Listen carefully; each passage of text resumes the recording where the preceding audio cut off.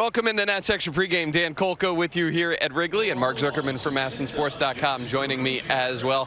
And Mark, you have some history in this ballpark. You went to Northwestern, just up in Evanston, and it's great to be here on the north side of Chicago, as it always is. And the weather could not be better.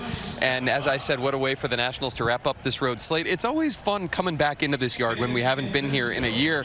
It all hits you again, and it doesn't matter how many times you come. There are probably fans watching back in the D.C. area that have been here to Wrigley. Every time you return, you just get a piece of history, and it's fantastic. Yeah, I don't know what's going on with the weather, though. I was prepared for late September in Chicago. This is summertime, which is great. Not complaining about it, but it's very odd to feel this in late September. We were talking earlier about how they've done such a good job in recent years of renovating the place without taking away the charm of it. It still looks like it's been here for 100+ years in the best possible way. Yeah, they added the video boards and some other stuff, but widened the concourses, added stuff to the clubhouse, which was desperately needed, but it still feels authentic. It is the true neighborhood ballpark tucked into Wrigleyville like this. And, you know, I first came here probably 1994 as a freshman at Northwestern, so we're talking 30 years, and it hasn't lost any of the charm in those 30 years. Yeah, they got the seats across the street, the Wrigley rooftop seats. They got the ivy there in front of the brick walls out here in the outfield. This ballpark opened in 1914. The Cubs didn't start playing here until 1916, and it wasn't named Wrigley Field until 1920. But, you know, over 100 years of being named Wrigley Field and hosting the Cubs here in this yard.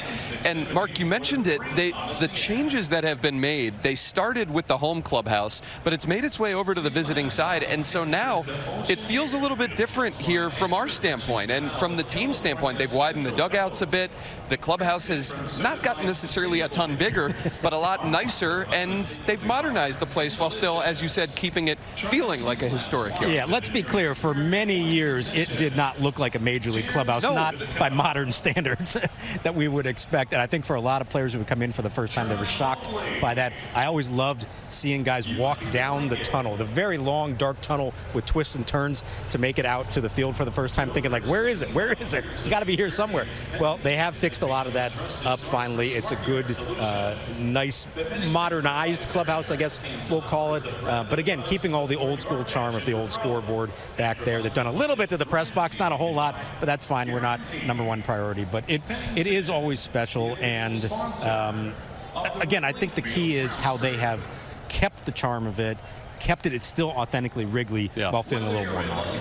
What's wild is that a football team graced the resident clubhouse here and made it its home for many, many years. Think about 53 pro football players fitting in there and trying to get ready for a game. They're still playing football here. My Northwestern Wildcats have two games here in November. And boy, are we excited about that.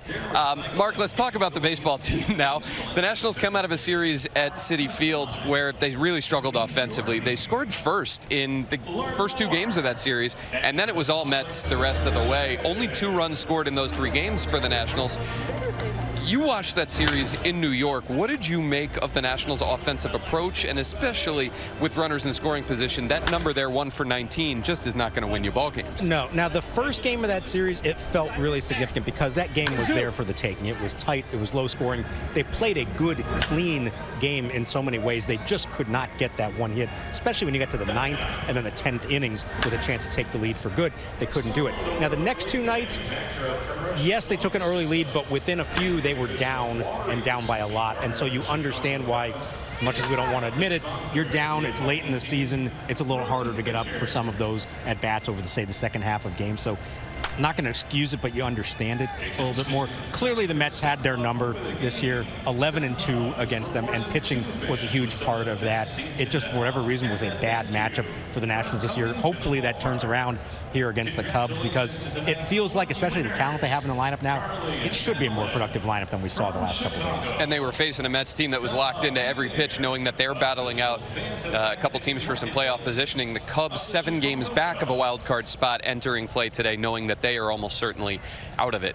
Patrick Corbin will get the ball for the Nationals in Game 1 of this series. The Nats are 4-1 in his last 5 starts. His cutter velocity has ticked up. His cutter usage has ticked up.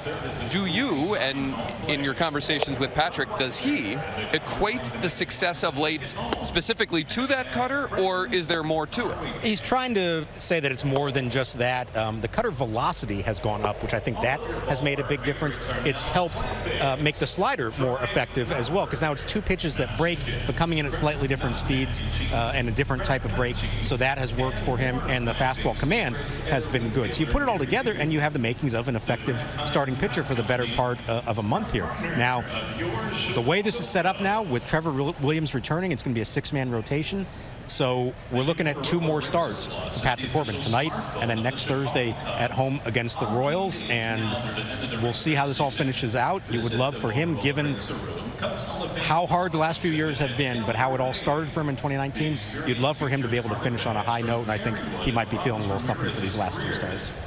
Interesting to see the Nationals lineup today when it first came out, Mark. Darren Baker is going to start for the Nats today, his first major league start, and it will come in a ballpark where his dad obviously managed for a handful of seasons. So he will play second base for the Nationals, which means that Luis Garcia Jr. will not. Still dealing with that wrist issue. What did Davey say about those 2 and Luis' status going forward? Yeah, for Garcia, it's still sore wrist. He's had it a few different times this season. It really cropped up the other night against the Mets when he took a swing. And so at this point in the season, they're not going to take a whole lot of chances with that. And it may be more than just tonight. But it was interesting, and it worked out well for Darren Baker to get that first start tonight. It's against a righty, so it makes sense to do that. Obviously, being in Chicago, a little sentimental value to that. He may get some more starts here if Louis has to miss more games. And look, Darren's been here for a long time. I looked it up. He actually was the guest conductor for the 7th inning stretch as a 4-year-old. Wow. In 2003, Melissa held him up in the press box, and he sang to the whole crowd. Tonight, he'll get to experience the 7th inning stretch as he's warming up at second base. Pretty cool. Yeah, the cool big league experiences continue for Darren Baker. That's going to be awesome. Mark, thank you as always. All right, thanks, Dan.